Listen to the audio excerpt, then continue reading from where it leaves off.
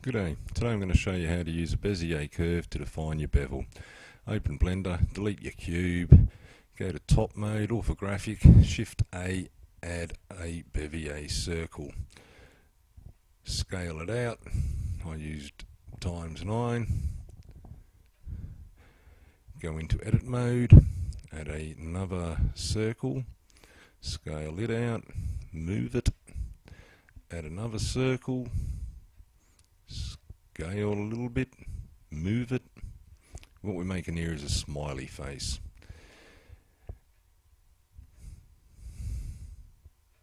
Add another circle.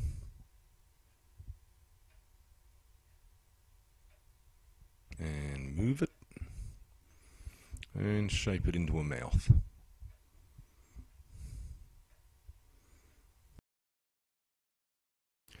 Now go into object mode. And you want to go up to your Bezier object data. So click on that, select 2D to give your shape a face. Now go to extrude and extrude at 0.2. Next I added a bevel of 0.25. And now it looks like a big smiley face tablet. Now change the bevel resolution to 4 to smooth off the edge there and make it curved rather than a flat angled bevel. Now I'm going to change the bevel of it so that the eye and mouth aren't quite so closed. In the end I think I went with 0.1. And now it's ready to convert into a mesh. So go to Object, go to the top, and convert. And now it's a mesh. Alternatively, you could have hit V to bring up the same options. Now before I render it, I want to make it yellow. So go to Material, New, and make it yellow. And render. And there it is. Okay, so what if you wanted a nice rounded edge instead of that flat? That's not too hard to do. First I better set my mesh back into a Bezier curve.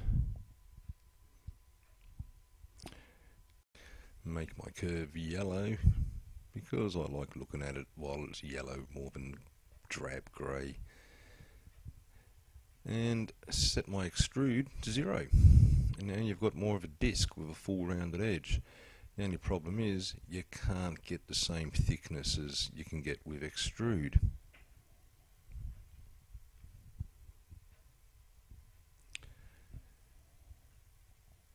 And convert that into a mesh and have a look.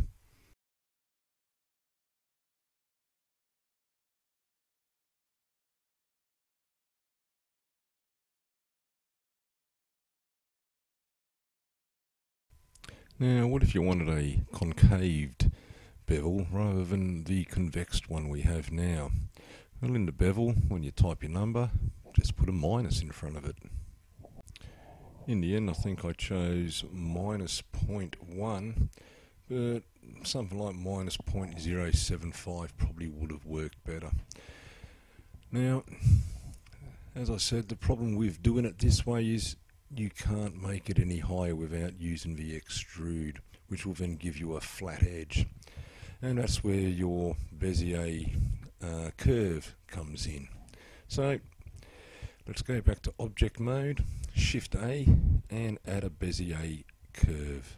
Now to make it easier to see what's going on, I add mine to the front view and drag it up and rotate it along the X by 90, which is RX90. And now just set the curve that you would like to see on your object. And that's the edge I want to see. Now I'm going to change the view so we can see what's happening a bit better, and select my smiley face, then go to the bevel object and link it with my Bezier curve. Now I don't want it that fat, so select your Bezier curve, hit S and scale it down. And that's given us pretty much the same effect as using the bevel without the extrude. So now select an endpoint and we're going to drag it up, and that will set the thickness of our object. And make sure you only drag it along the Z axis or the Y axis if you started in top view. I'm just going to move my curve a bit so I can see it easier. Next I hit A to select all and then subdivide it. That gives me a middle point which I can push in or out, which will push my edge in and out. Now once you've reached this point, have a little play with the handles, move them in, out, up, down, and see what type of effects you get on the side of your smiley face.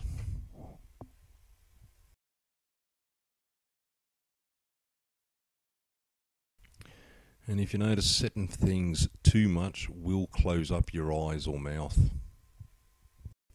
or deform your object into something unrecognisable.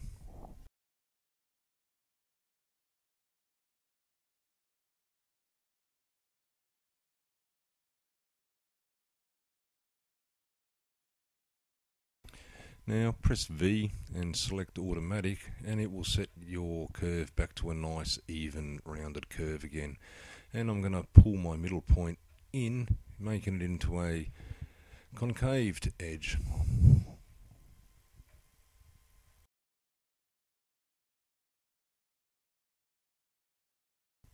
And next I'm just playing with my handles to get a nice rounded top and bottom edge. And my end result kind of looks like a big algae fishing reel. Now if you look closely, you'll see my top and bottom edges now are slightly risen. I don't really want that, so to get rid of that effect I need to set the top and bottom points of my curve so that they're horizontal.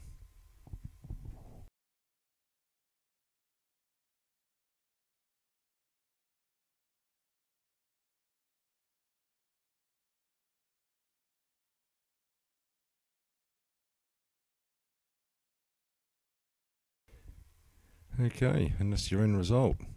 So you might be wondering now, what else can you do with this curve?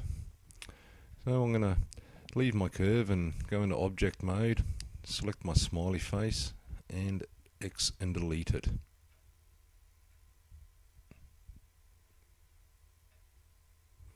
Now I just want to add a Bezier circle. S to scale, go to 2D and select my Bezier curve for the bevel.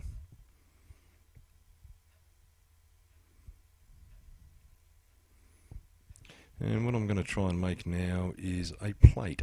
So first I select the bottom point, X and delete, and now I'm just going to set my curve.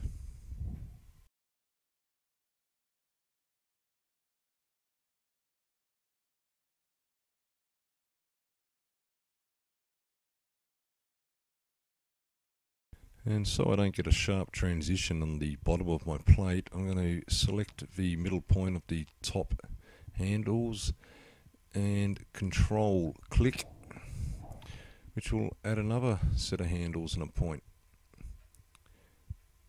And I want to make that kind of flat, which will make a nice smooth transition into the base of the plate. And let's have a look at what we got. There's my plate. Now select the plate and go back into 3D mode.